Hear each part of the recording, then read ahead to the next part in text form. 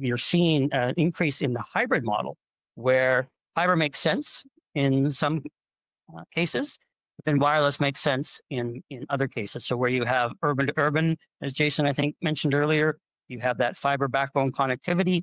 And then where you have less densely populated space, it makes sense to deploy wireless wireless technology. Added to that, we have seen like a lot of the wireless technology has caught up again.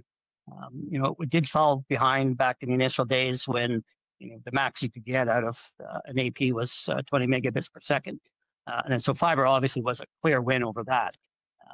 But now you see that companies such as Cambium have invested a lot in the wireless technologies to improve the technology so that it is comparable, maybe not at high volume speeds, but it is comparable, at least for the last mile, to provide the high-speed internet that people are demanding.